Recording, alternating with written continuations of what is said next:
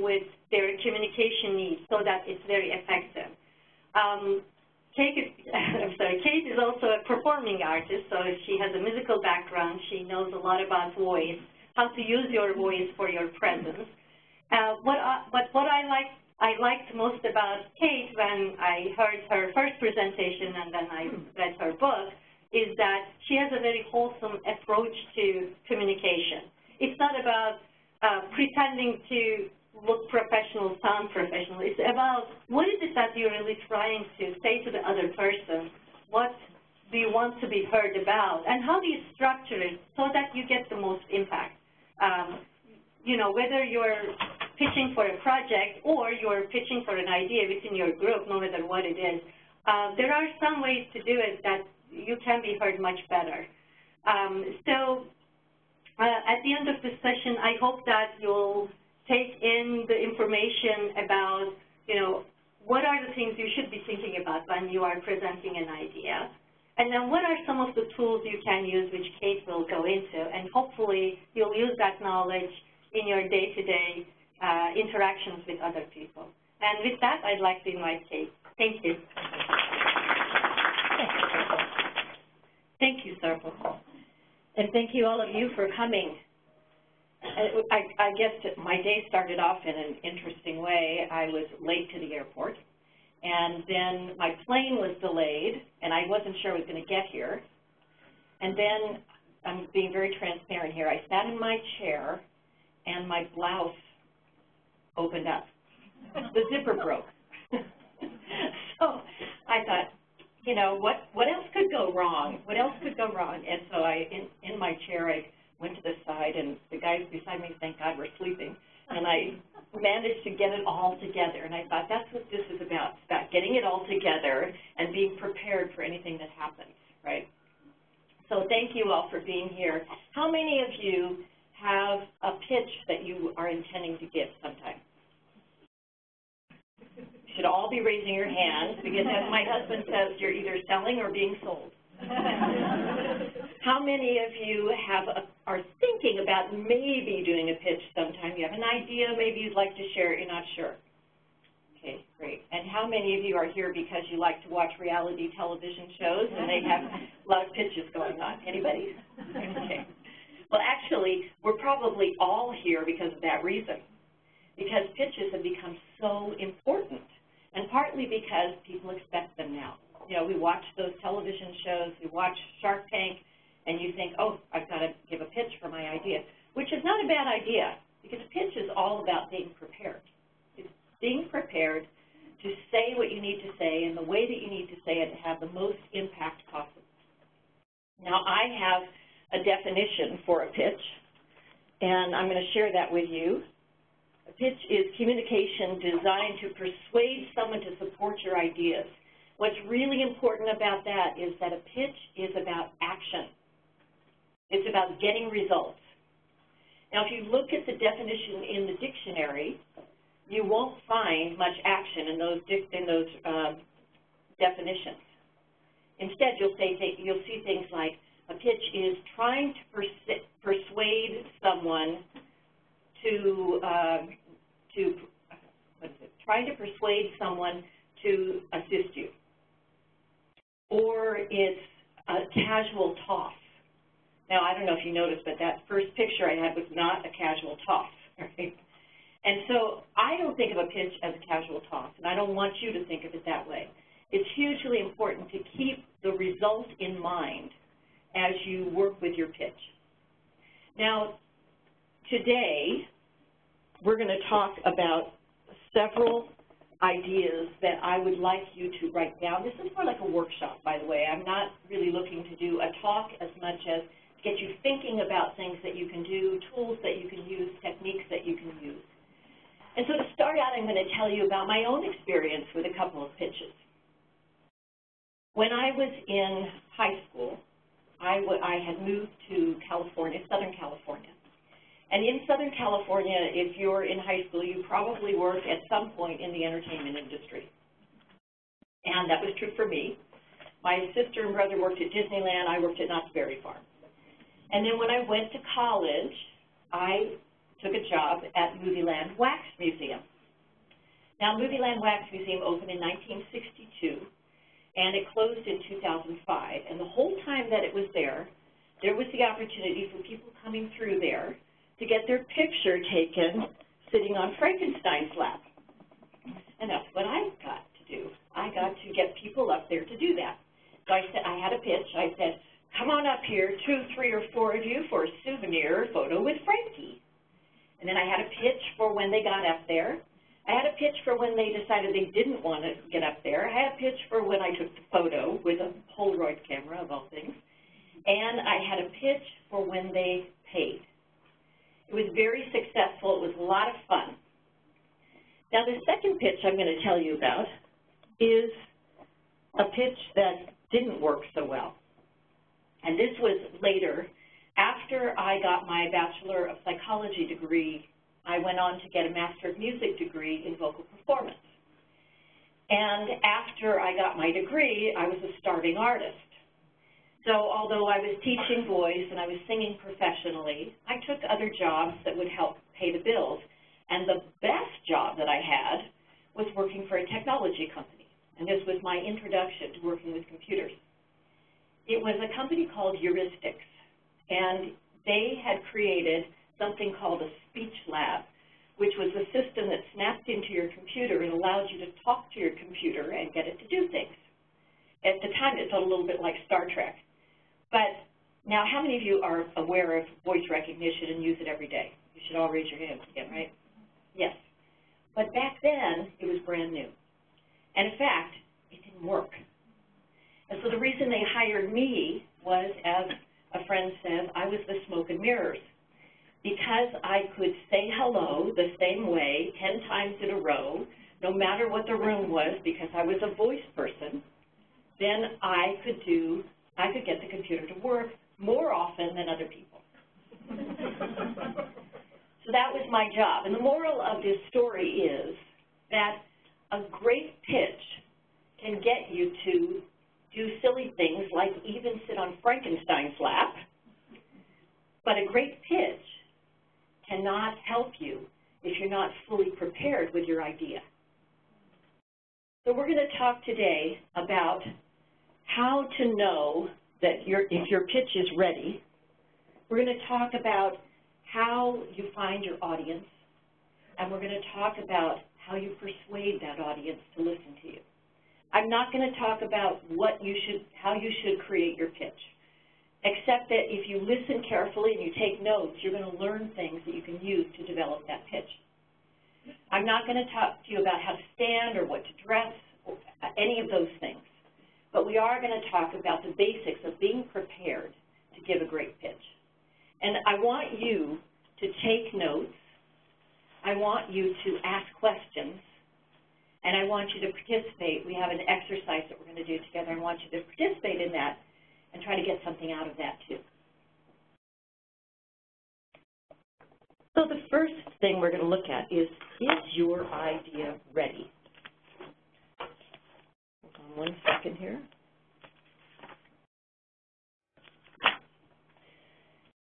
And the first thing I want you to do to make sure your idea is ready is keep it to yourself. Now, the reason I tell you that is because many psychological tests have shown that if you share an idea too soon, then it will lose some of its energy, and you probably won't do it. This is called substitution. And imagine this is the way it works. Imagine you sit down with your mentor, and you just came up with this great idea. And so you go, oh, I've got to tell them about it. And you sit down, you tell them, and they say, that's a great idea. That's wonderful. And you leave, and you feel so good because that was a great idea. Well, that feeling so good, is enough psychologically for you to lose the momentum. So it's not that I don't want you to feel good about your ideas, but I want you to keep them to yourself unless you need some advice from someone, but be prepared to go in and know what you want and only then talk to people about it when you're ready. The second thing that I want you to do is I want you to ask questions. Now, when I prepare a pitch of any kind, I think about a model that I can use to test my idea. And I'm sure as technologists, engineers, you're all used to testing things. But how many of you actually test your idea? You know, I've found that many people don't think it through all the way. And there are lots of ways you can do this. I'm not going to give you a model to test your idea, but I'm going to recommend that you find one. And there are some that I can suggest that will be on this PowerPoint. At the very end of it, there's some suggestions. There's the Guy Kawasaki method that he suggests in the book Enchantment. There's also one, the book Made to Stick. Anybody know that? Made to Stick. Chip and Dan Heath have a success model that you can look at and see, how is my idea, how does it compare with that? Or if you're giving a TED Talk, there's a whole other model that you can use. In TED Talks, they tell you that you have to present your idea so that people walking away from it or surfing to the next video on the TED site will walk away with something, one thing, that they've learned or that they can take action on. So that's another model, and you'd be surprised how hard that is to do when you've got an idea. Your idea's got all these other things around it, all these other ideas that come with it, and narrowing it down to one idea can be harder than you think. So ask yourself questions. Test yourself, test your idea. And then when you think you're ready, the best thing you can do is align that pitch for impact, and this is how you do it. And in fact, if you're never going to pitch anything, this is still how you're going to have the most impact in all of your communication. You're going to understand what your intention is. You're going to make sure that your content aligns with it and that your delivery aligns with both. Now let's talk about intention. Intention is an aim that guides action. I first started working with intention when I started practicing yoga. Anybody practice yoga? Right. So you know, you get on the mat and you think about what you want to focus on as you're practicing your yoga. And that's really what you do with your communication. What do I want to focus on? What's the most important thing today that I want to focus on in my communication? And what do I want to happen as a result of that? That's the important part. Remember I said with your pitch, it's active. What do you want to get out of it? What's the result that you want? That becomes your intention for your communication. Now your content needs to align with that, and your content could be the words that you use. It could be the photos that you use. But it needs to be just as much as important to you to use that intention as a filter for that content as getting those slides to be pretty or interesting or full of the right information. And we could go into a long talk on PowerPoint, but we won't do that right now. Okay, the third is delivery. Now, delivery is not just the words that, or the way that you say the words. It's where you stand on stage. It's how you use your body. It's how you use your voice. It's where you decide to have that conversation. Are you going to make the pitch in a hallway or on a stage? Is it written? Is it a video pitch? Is it on television, on Shark Tank? Where is it going to be? Because that impacts how you deliver it. All right, so imagine your own pitch right now. Imagine that. Imagine your intention for it. What's the purpose? What result do you want to get? What's the best place to do that pitch? Is your content in alignment with that? Now, the focus right now is going to be, right this moment, is going to be on the intention. And we're going to look at intention as the why, the purpose behind your pitch. Many, many people say this is the most important element of any pitch, the why, the purpose. So I want you to take a moment and think about your intention. for your pitch? What is the purpose behind it? Think that through. And take a second, if you want, and write that down.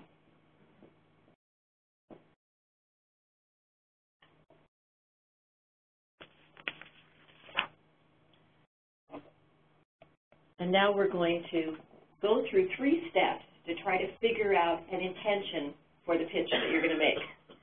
First of all, you want to identify not just your purpose, but your vision. What's your vision? What's your vision for your pitch?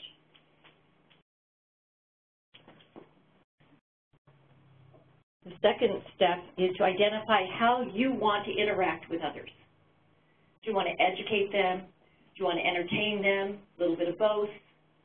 Do you want to excite them? Do you want to calm them down? What do you want? How do you want to interact with others?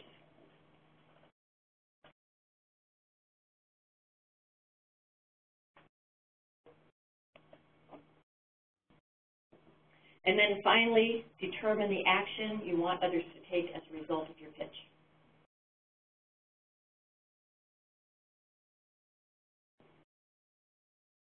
What action do you want them to take? Do you want them to fund your idea?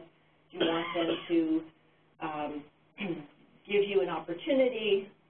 Do you want a new job? So what's your pitch about? What do you want?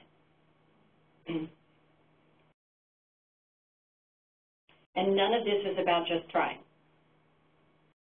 This is all about getting very clear about what you need and want from this situation. Okay, now I'm going to tell you to put that into a template. I know we're going fast here, but you're going to put what you just wrote into a template. And you will get this template with the slides later on. So you're going to put it into a template.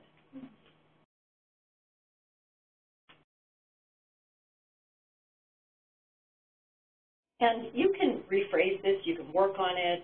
I encourage you to. Spend a lot of time on your intention because it's hugely important to what you're doing.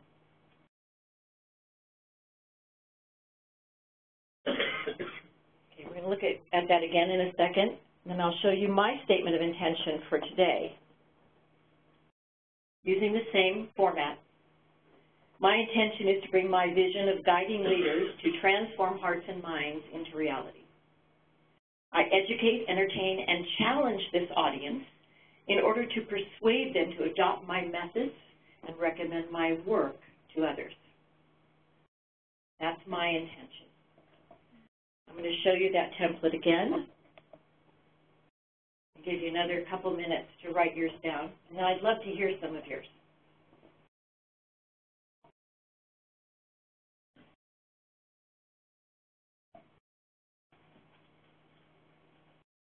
Anybody want to share? Anybody will share even if they don't want to?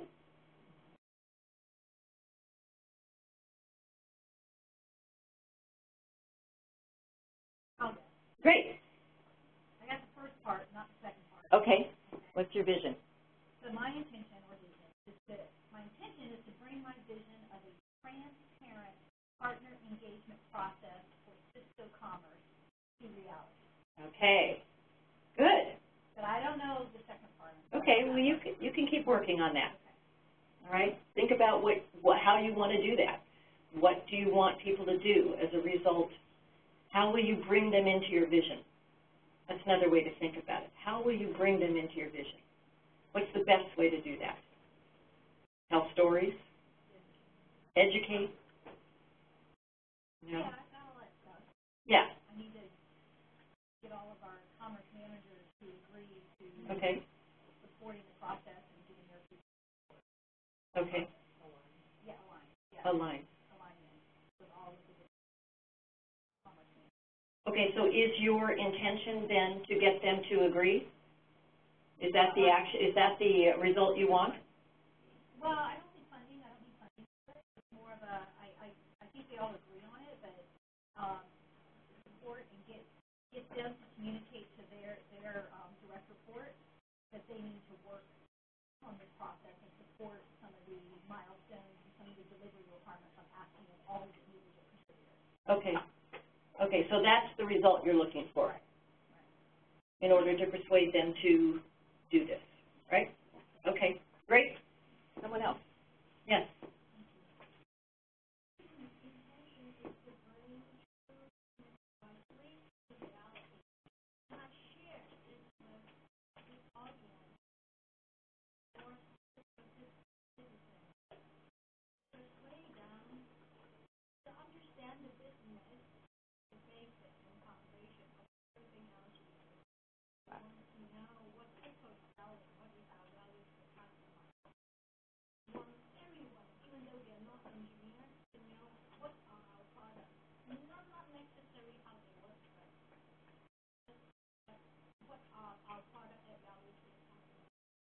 Okay.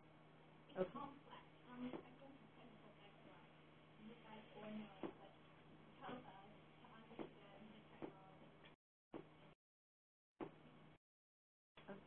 Great. Is it working on and off? Sure. Sure. Yeah, because I wouldn't remember that whole thing. But it was passionate. I love that. It was great. Someone else? Great. Can you come up here and yeah. Great. Okay, well, they can't hear you on the WebEx. That's the problem. I'll share. My vision is to have the world-class finance processes for all my finance stakeholders, and for that, I would like to educate and persuade my leadership team to secure the funding. Okay. Yeah. Great, thank you. One thing I would caution on that is to say I would like, instead of saying I would like, say my leadership team secures the funding. State it in the positive. You will visualize it much better if it's in the now and in the positive. And remember, what you focus on is what you make happen. So if you focus on, well, I hope, I wish, I really like this, but I'm not sure, that's what will happen. Anybody else? Okay, great. Thank you for sharing those.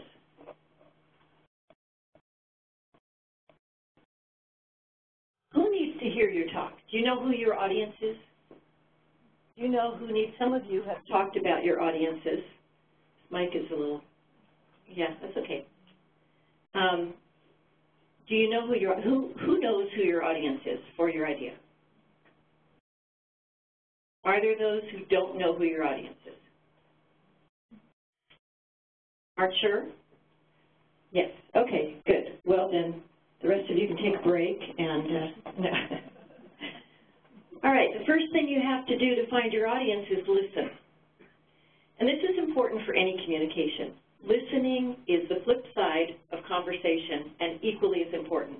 You will be a better speaker if you're a better listener. And when you listen, what you're listening for is what people care about. Because what you want to give them is what they care about. They won't listen to you if you don't listen to them and figure out what they care about. So that's the first thing.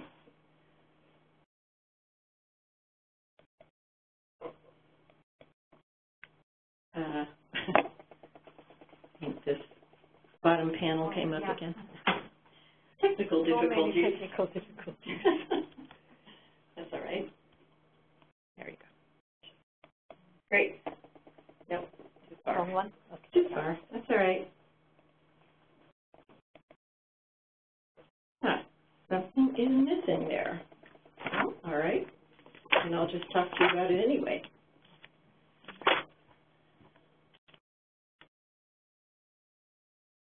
Oh, yeah, that's right. Okay. Now, who will benefit from your idea? That's what you want to know next. And how do you know if somebody's going to benefit from your idea? Give me some ideas. Yes? will increase their profit line by %. Okay, great. They're looking for that increase. It's good for them. Yes, good. Something else. Okay, saving time. Right, good. Anything else? Yes. Say that again. Will reduce the engineering overheads or amount of rework by putting a process text in place. Okay, great. Good. Benefits. Good benefits. Now, the important thing is that you know who will benefit from it so you don't pitch to the wrong people, right? An example, there was, on Shark Tank, there was, in the second season, how many watched Shark Tank? Yeah, of course. Okay. In the second season, an inventor got up and pitched an alarm clock, a wooden alarm clock that woke people up by cooking bacon and making them smell bacon when they woke up. Well, the sharks didn't like it because, frankly, a wooden toaster is not a good idea, right? But the bacon bloggers loved it. So if the inventor had pitched the bacon bloggers, you might have gotten some support, right? So you've got to know who you are going to pitch to. And what's really important is to understand that when you pitch, it's never about you. It's never about you. It's always about the people in the audience. It's always about the people you pitch to. And in fact, again, that's a great thing to know about public speaking in general. When you stand up, how many of you get stage fright, anxiety in front of people? All right? The best thing you can learn is that when you get stage fright, it's because you're too focused on yourself. You're worried about what they think of you. Now, is my fingernail chipped? What are they going to say? Am I smart enough? Am I pretty enough? You're worried about all of these things instead of thinking about the service that you are doing for people in the audience. And every one of you can do something in front of an audience that will help them. You can talk about something. You're an expert in your area, and you can talk about that and give that gift to people. The more generous you are as a speaker, the better you are, and the less nervous you will be. It's a great lesson to learn, and I encourage you all to try that out next time. The next thing you need to know is who can provide what you need. So you might be talking to an audience who gives funding, but you may not need funding, right? We all think we need funding. Well, we probably all do, but it's not always about funding. Sometimes, what are some other things you might need from people? What support? Support. In various forms, support. Right, what else? Commitment. Absolutely. What else? Advice. Sure. There are many things you might need from people. So make sure you know what you need and that you go to the right person to get what you need. You know, there was are you familiar with Play-Doh? Yeah, Play-Doh, right. Well, I'm not sure if you know this, but Play-Doh was originally invented by a soap manufacturer to remove wallpaper. And it was 20 years later that his son found the product, which obviously didn't work very well for wallpaper removal, and said, oh, well, I want my kid to play with this. And then Play-Doh was born, and it stuck.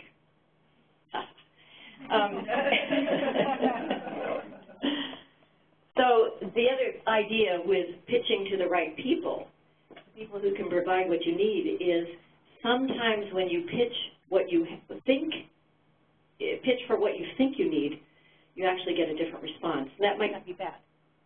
That might not be bad. Okay. How will you get them to listen? This is where we talk about engagement. What is engagement? What is engagement? What's that? Involving people. What else?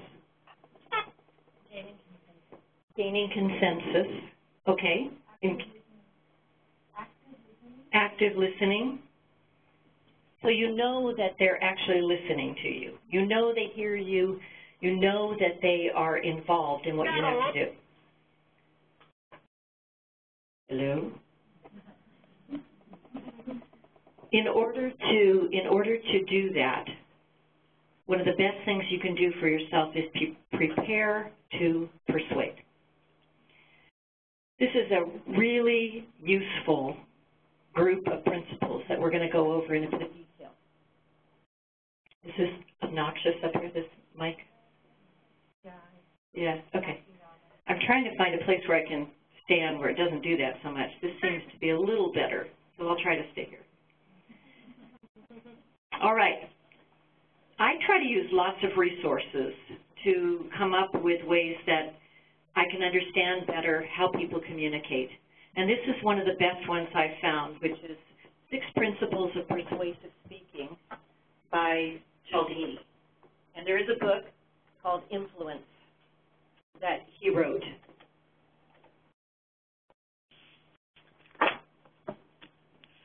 So, are we ready? Okay.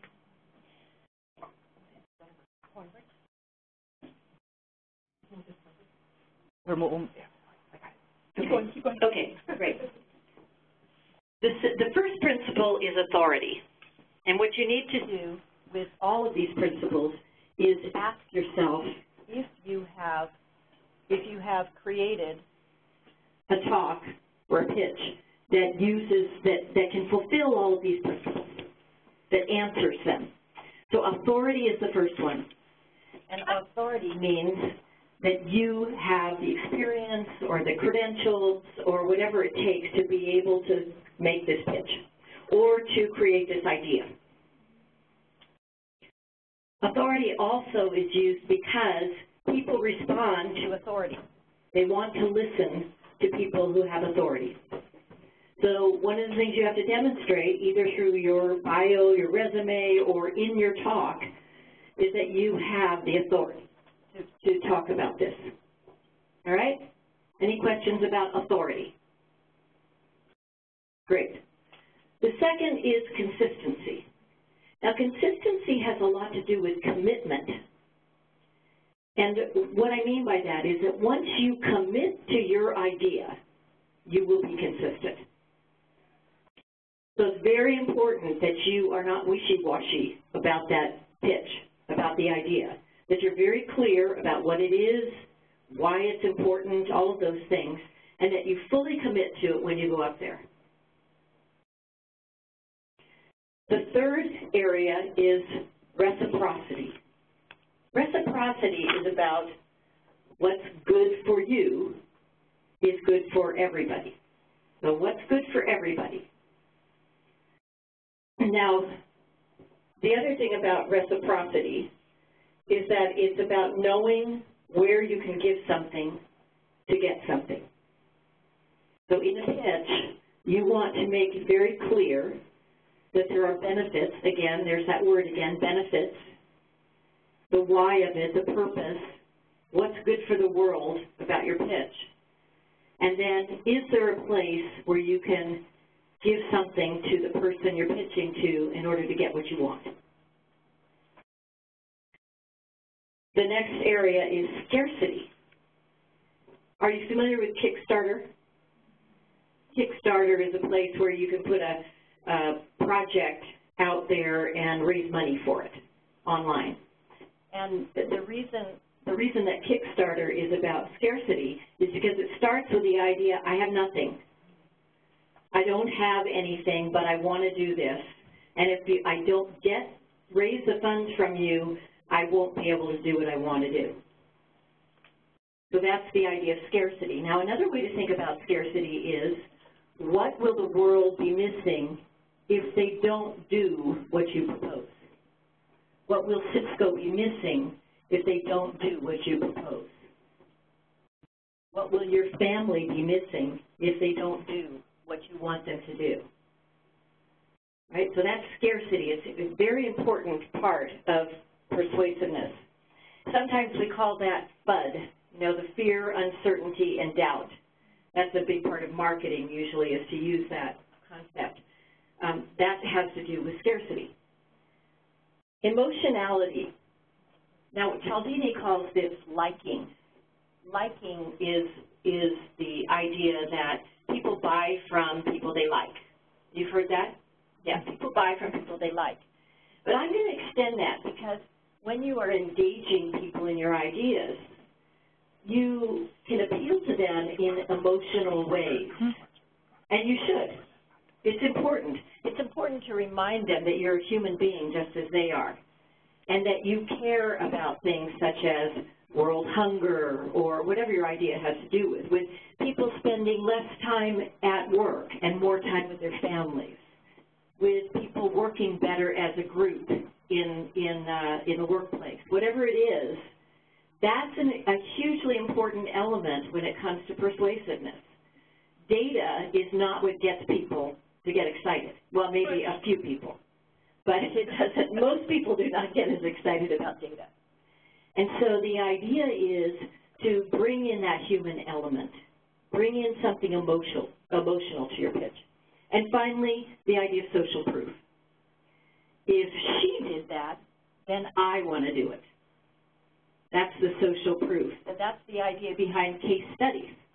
Cisco's got all these case studies, and what we're saying to our customers is, well, this bank did it, and therefore you should do it. So make sure you have social proof, and make sure that with all of these things that you can come up with a story about each one of them, at least one. Stories are very important right now in communication, mostly because we have a world full of information and data that's overwhelming. And stories help us to make sense of those things.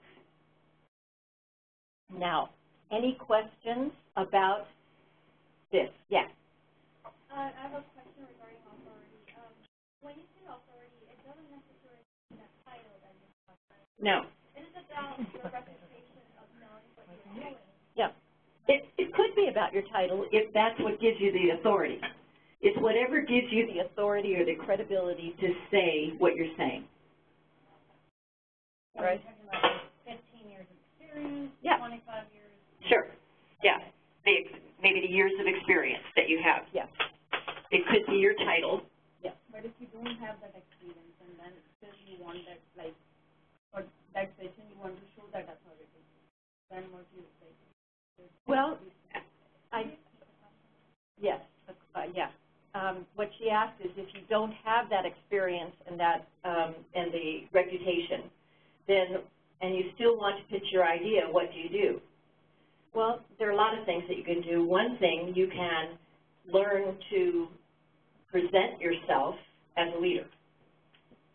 That's something I work on with people all the time. How you stand, how you sit, how you talk to people, how you organize your ideas. All of that can make a difference in how people perceive of you. That's actually how I got into this business in the first place. Because as a performer, I knew a lot of things about standing up in front of people that business people didn't know. And I took them for granted. So that's one thing you can do. But, you know, if it's something that you need to do quickly, that takes some time to do that, then you have to look at, what is the experience you have? What is it, your passion? Is it that you learned something that you feel is important to get across to people? And can you find people who have that experience that you need to support that idea and bring them on as a team with your pitch? So that's a possibility. Yes? Yes, she's asking for an example for reciprocity. Reciprocity has to do with this idea is good for everybody. Right? So, and it's also what's good for me is good for you. There are a lot of ways that reciprocity can play out. But it has to do with an overall sense of this being a good thing and that we'll all benefit from it. Can somebody think of a business example for that reciprocity? Simple, like even getting alignment around some area, you can always relate, other people can relate if you can say that this is aligning us all to work towards that common goal. Okay. Ad revenue. Great.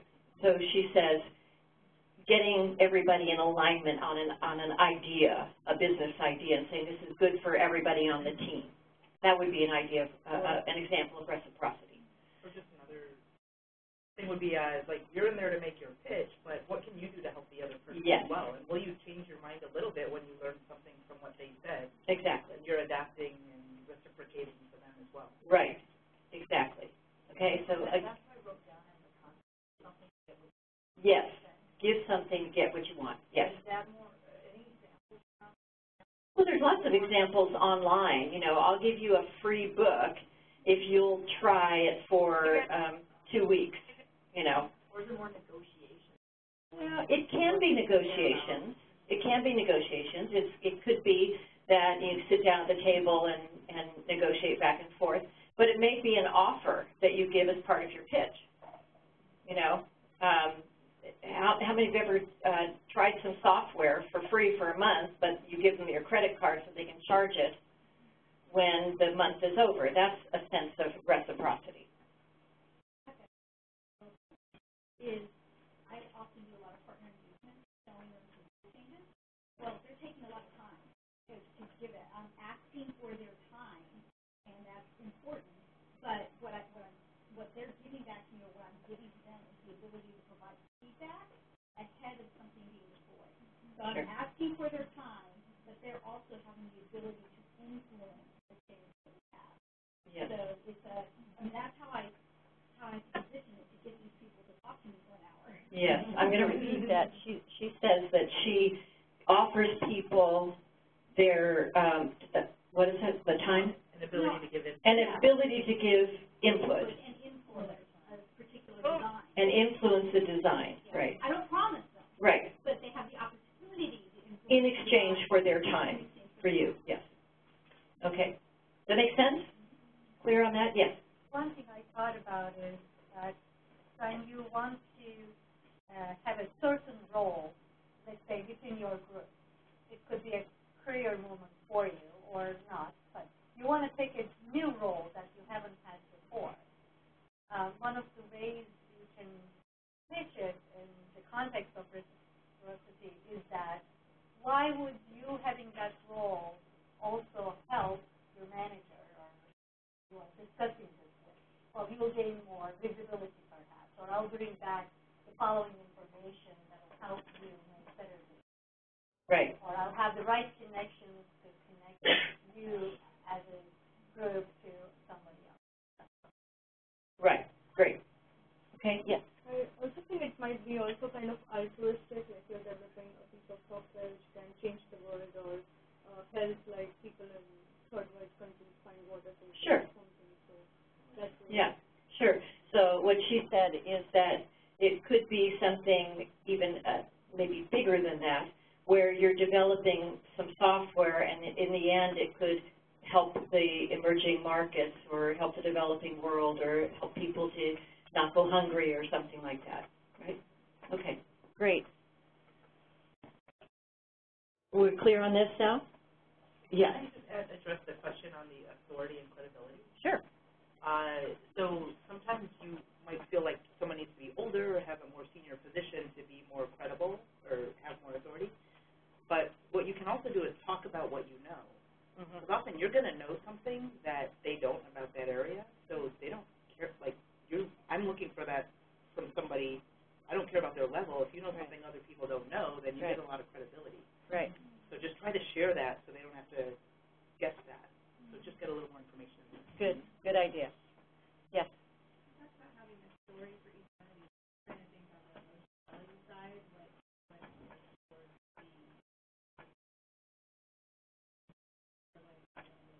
With emotionality? That's probably the one I could find the most stories about it. Yeah, sure. If you, a hypothetical situation, you develop a process in your office that allows people to go home earlier. You know, you get more done sooner.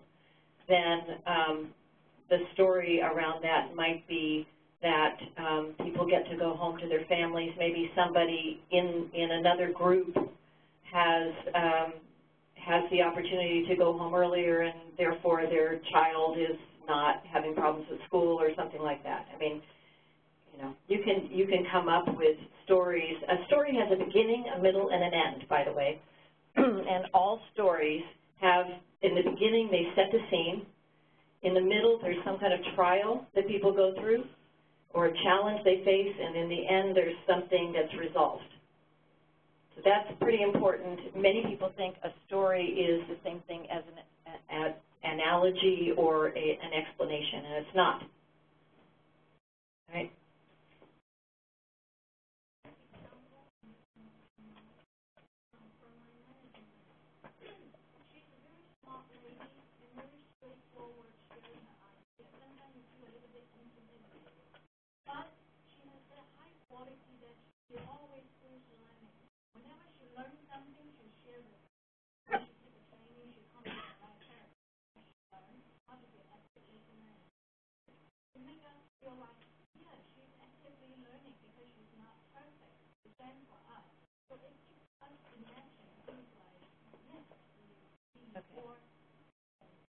She's talking about sharing ideas, actually personal stories about your manager's learning and how that affects you to feel emotionally connected with her, not just in a business sense.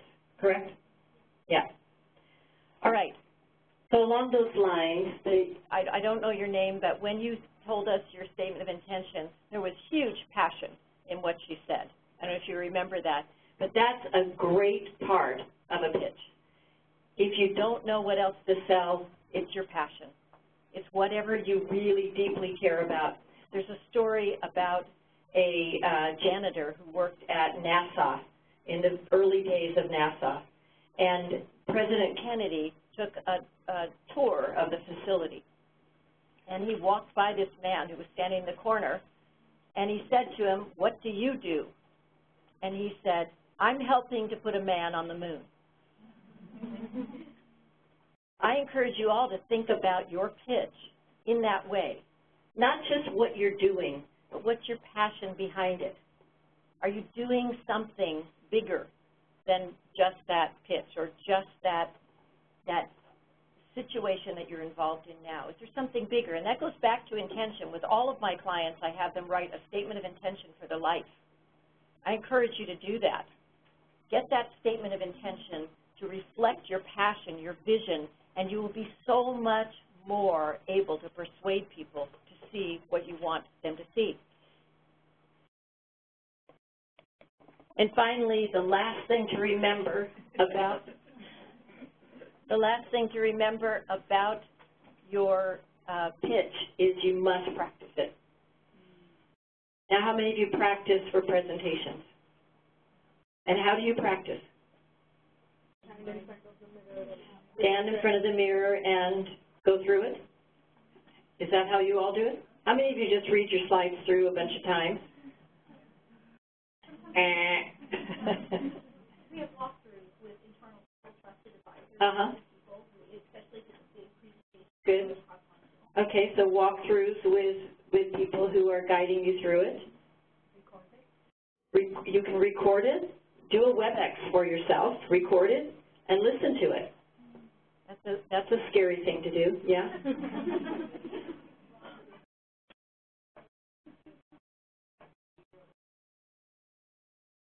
Okay, so you do it for your teammates and then you get questions from them. Good.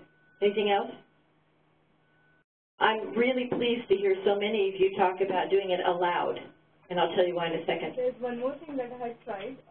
It's like an exercise where the person who is trying to pitch has their chair turned around, not looking at you, and you have to keep talking. If only they get interested, they will turn. It's almost like the voice. It's like the voice. Yeah, she does it for somebody with their back to her, and then if it's interesting, they'll turn around.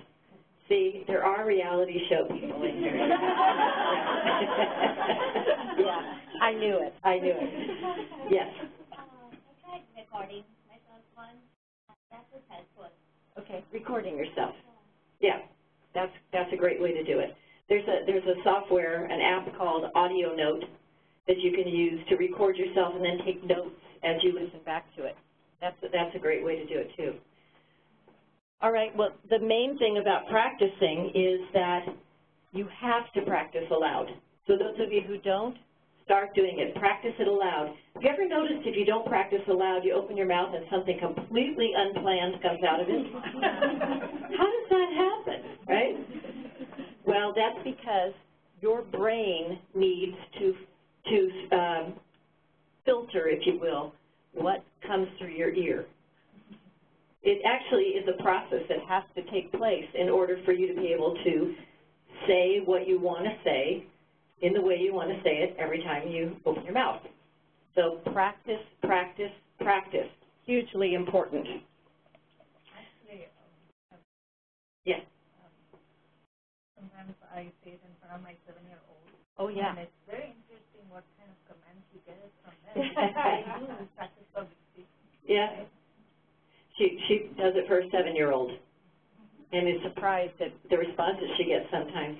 You can also practice in front of your dog, you know, it's fine. Dog, your cat, and you might even put Post-it notes up on the wall that represent people and practice in front of them, and that will actually help you. Sometimes people are less comfortable on a WebEx than they are in front of a bunch of people.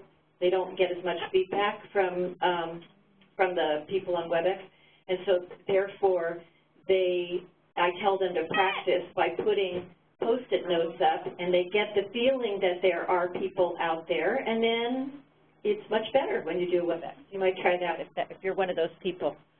All right, so summary.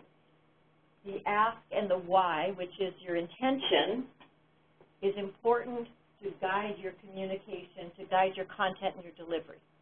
So intention aligned with content and delivery, hugely important. Number 2, know the benefits, the why, the purpose. And remember that it's never, ever about you. And then finally, prepare to persuade. When I was thinking about this, I thought about all the things you could do with a pitch. You know, you could, if you look at those people, you could change people's minds about a particular cause. You could contribute to peace. You could manipulate people. That's Evita Peron up there. You could rule a country, rule an empire, Oprah, or you could change the world. And everybody has an idea in their head. Not all as big as this, but everybody could pitch something. And if you want to do that, then I say to you, be brave, prepare, and go get them.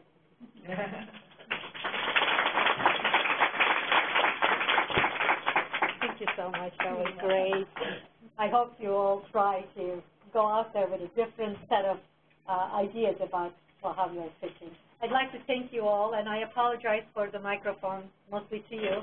I'm going to get the best microphone anybody can get this weekend. I had enough of this. And thank you for coming. Next month, we're going to have the CEO of Girls in Tech from San Francisco. It's a nonprofit which has fantastic boot camps for women, technical women, also some entrepreneurship. So I'll be sending out the announcements shortly. Great.